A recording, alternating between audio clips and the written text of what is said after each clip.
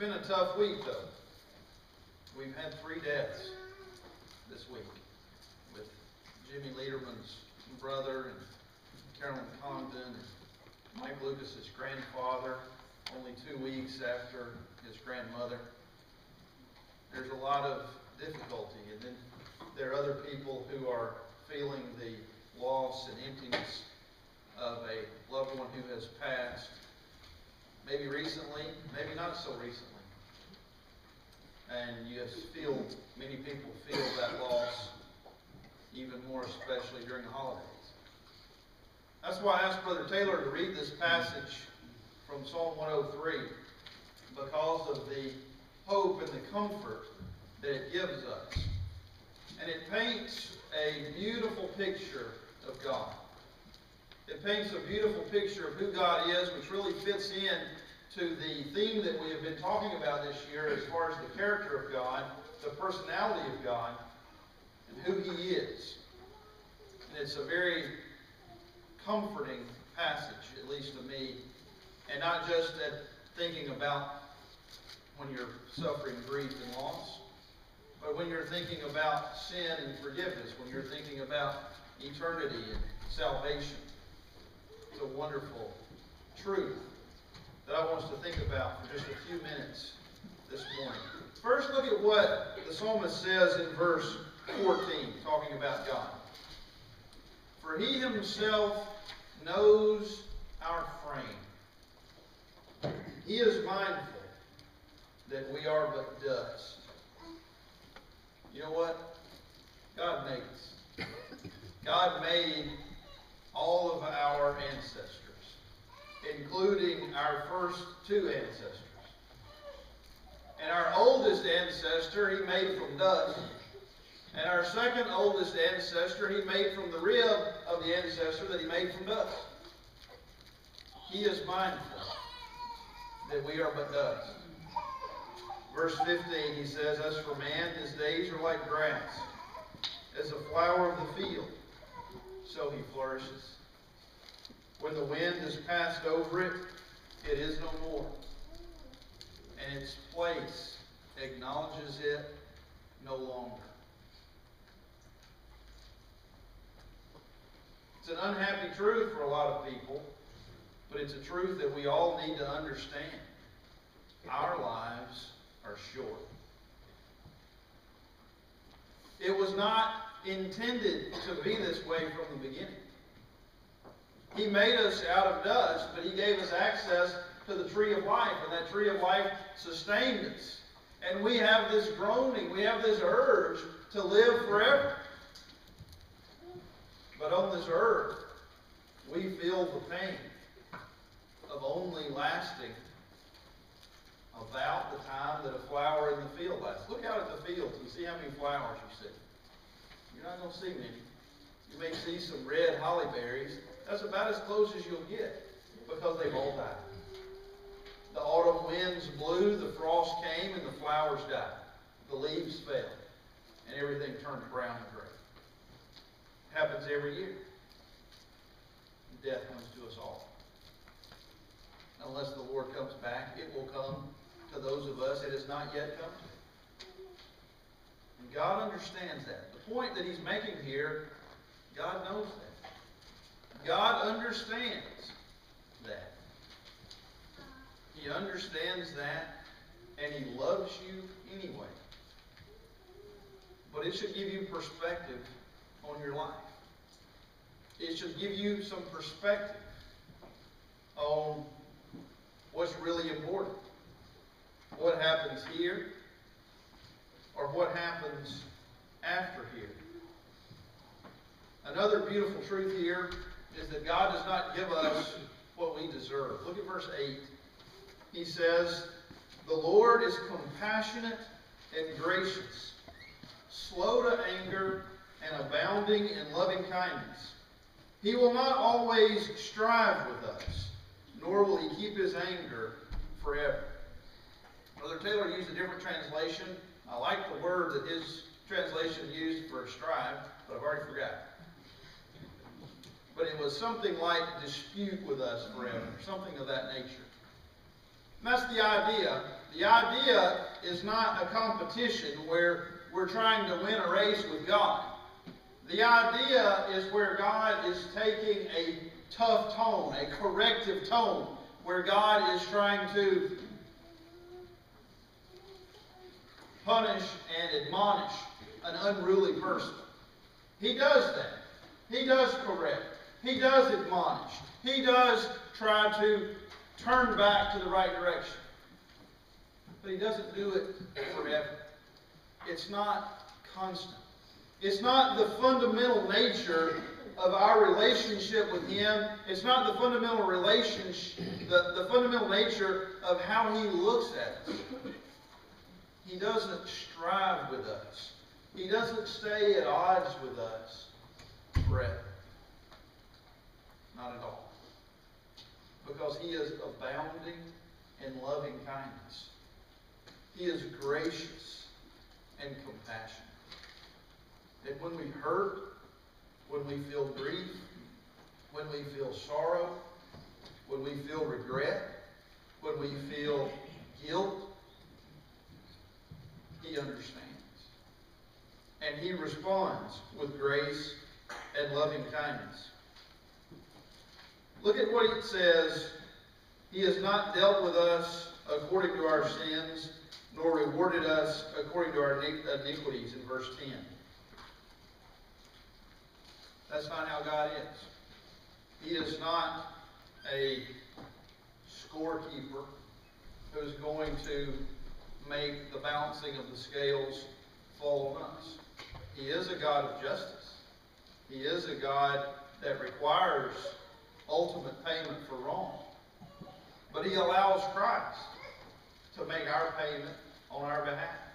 He allows the blood of Christ to balance the scales out for what we did wrong. It doesn't treat us the way we actually deserve. Doesn't repay us according to the iniquities and the punishment that we have stored up for ourselves.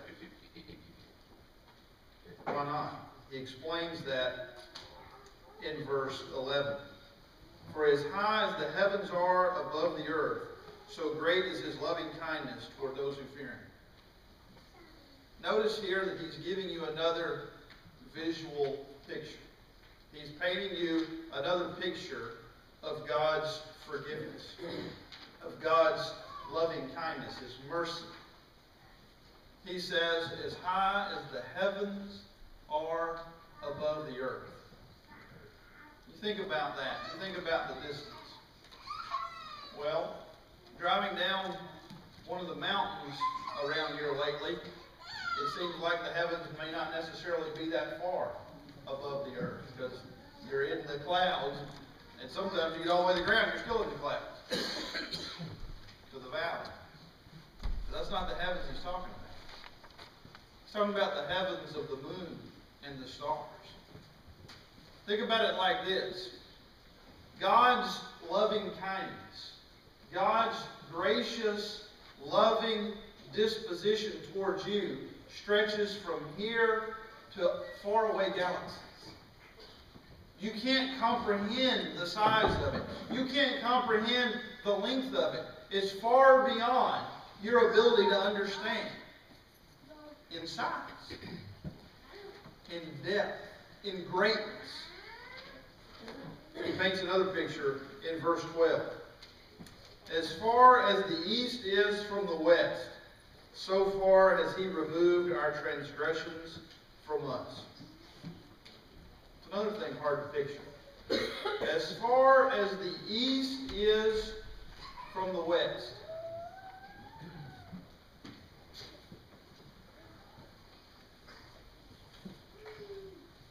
Think about the Orient. Think about Japan. If you picture it when you were in the 4th grade, if you were in Miss Hempill's 4th grade class at Petersburg Elementary, there was this big map up on the wall. We didn't have a globe, we had a flat map. We probably had a globe too, I don't remember, but I know we had a flat map. And all the way over there to the right was Japan. And it sort of, they tried to draw it where it bent around. And then all the way over here on the left California was the West Coast, and Japan was the Far East. God says, as far as the East is from the West. Now, as far as the East is from the West, what? That's how far God has removed your sins. He's taken your sins from California and left them in Japan. As far as the East is from the West. So you see, he's trying to paint you a picture of how forgiving and loving he is. Verse 13 does the same thing. He explains it in a more personal way. Just as a father has compassion on his children, so the Lord has compassion on those who fear him. We can understand that. I want my children to do right. I want my children to grow up to be healthy, kind, generous, hardworking, trustworthy people. I do not want them to grow up under the ball and chain of punishment. I do not want them to grow up with the burden of feeling like they have to be perfect and never make a mistake. I want them to correct their mistakes. I want them to fulfill their potential. As a father has compassion on his children, that's how God looks at us. That's how God looks at you. The way a loving daddy looks at his beloved children. That's how you can understand God. And that's how you can have confidence. That's how you can put your faith in God's willingness to forgive, in God's willingness to save, in God's willingness to understand what you're going through. It's a beautiful picture. Isaiah 43, verse 25 says, I, even I, am the one who wipes out your transgressions for my own sake, and I will not remember your sins. Sometimes we have trouble forgetting sins. If you make me mad enough, I may remember it for a long time. I have to confess that. I sometimes have trouble forgetting certain offenses. God doesn't. I don't want to tell you the sense in which God, who knows everything, forgets your sin, but I can tell you that it at least means this: that when he looks at you, he doesn't think about sin that he's forgiven. It's not to say that he can't go back into your history and remember and see what your sin is, but it's not the thing that comes up on the screen when he pulls up your file, which is all the time. God remembers your sin no more. He forgets it. He takes it off. He erases it. He wipes it out. It's not there anymore. It's no longer under consideration. Forgotten. Praise God. Amen. Back to Psalm 103.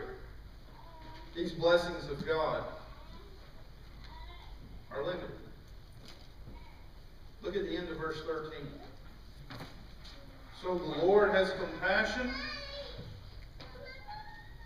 on those who fear him. Look at verse 18. To those who keep his covenant and remember his precepts to do them. This beautiful, peaceful, comforting picture of God here in Psalm 103 is only for the people who respect God. It's only for the people who acknowledge that God is our Creator, he is our sovereign, he is our King, he is the one worthy of our worship and entitled to set the principles of our lives and our salvation, and to treat him in any other way, to act like God does not have the authority to determine your destiny, That God does not have the authority to distinguish right from wrong and make that binding on you is to disrespect God. It's to act like God is nothing to be afraid of. It's to act like God's word doesn't really matter. It is to ignore and rebel against His word and His precept. And it is to forfeit the blessings of a compassionate God, full of grace and loving kindness.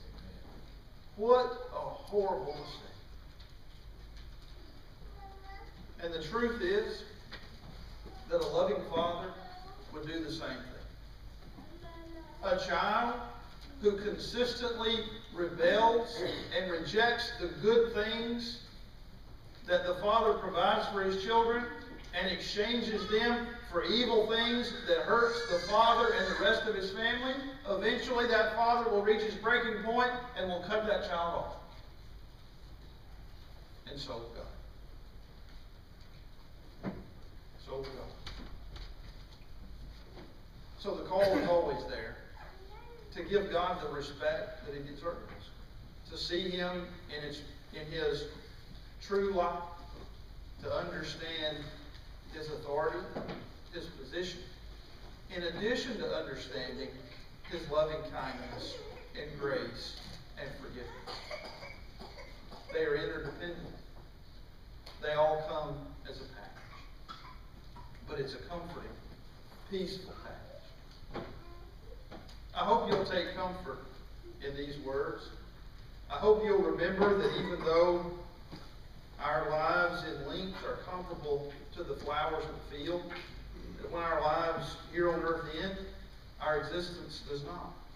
But that we look forward to an afterlife. We look forward to a resurrection. And we can look forward to that resurrection with pleasure and anticipation if we are in Christ. If you do not enjoy the forgiveness that is available in Jesus, it's available freely to you today. Take advantage of the forgiveness that is available through His blood. To take advantage of that forgiveness, you must become a part of His body. You must become a part of Christ. To do that, you put your faith in Jesus. You believe who He is. You believe what He said. You believe what He did. To the point that you're willing to base your life on it. You're willing to stand up before people and confess your faith. You're willing to repent of your sins and to start living as God calls you to live. You're willing to submit in baptism, immersed in water for the forgiveness of sin. Galatians 3 says, "For as many of you as have been baptized into Christ have put on Christ, have clothed yourselves with Christ." It's in baptism that we contact the blood of Christ, that we put on Christ and become in Christ. If you want to put on Christ today, or if you need to return to Christ, please come down front as we stand and sing.